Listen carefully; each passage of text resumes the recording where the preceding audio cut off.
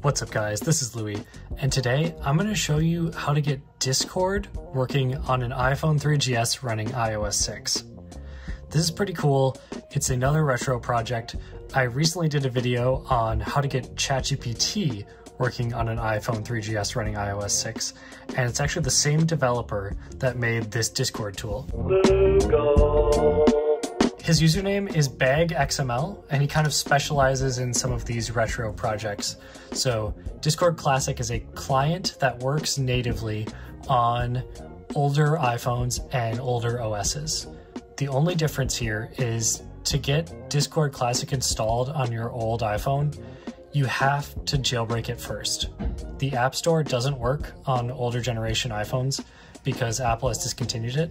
So the only way to get it to work now is to sideload it. And in order to sideload the app easily, you need to be jailbroken. And jailbreaking is actually pretty easy on old phones like this. All you have to do is plug it into your laptop and download POSIXPone. It's one of the links in the description below. And once you open that app on your laptop and click jailbreak, your phone should be done jailbreaking in 10 or 15 minutes. Once you've jailbroken, you'll have Cydia on your phone, and from there, you just need to hop in, and once you get into Cydia, you're going to click Sources, you're going to click Edit, and you're going to press Add. You're going to type in this URL, ponage.dev, and once you add that repository, click Edit, Add, type in ponage.dev, then you're going to add it as a source. Once you have that repository added, then you can just go to the search over here and just type in AppSync. All one word. And you're going to install AppSync for iOS 5.0 plus. You can click Modify, and one of your options will be Install. So now what that allows us to do is sideload any app we want. We did it in my last video with ChatGPT. This time we're going to do it with Discord. So I'm going to delete Discord just so I can show you how it all works. And we're going to go to this same web page that I'm at on my laptop. And once we're on this web page, we can just scroll down to the download section to where it says install on device, and we can just click install. It's going to ask us if we want to install, and it should start downloading. There we go. Well, this is downloading. I just want to mention that most people who watch my videos aren't subscribed, and subscribing is a great way to support the channel. Okay, so it's a little bit bugged. It still says installing, but I found out you can fix that by just going like this. Okay, maybe not. Yep, there we go. Now it's gone. All right, so I'm just gonna move my Discord to the home screen. All right, there we go. Discord on the iPhone 3GS. Let's open it up. And now this should work because we are jailbroken. The only gimmick with Discord on the iPhone 3GS is you need a login token to log in. You can't log in as you typically do. So I'll link a tutorial on how to get your Discord token down below. It's really straightforward. It takes about a minute. I'm gonna hit login here.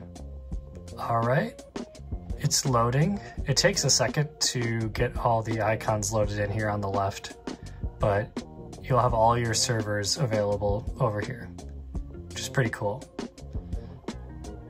So like I can go to this Minnesota Timberwolves server and click on General, and just like that.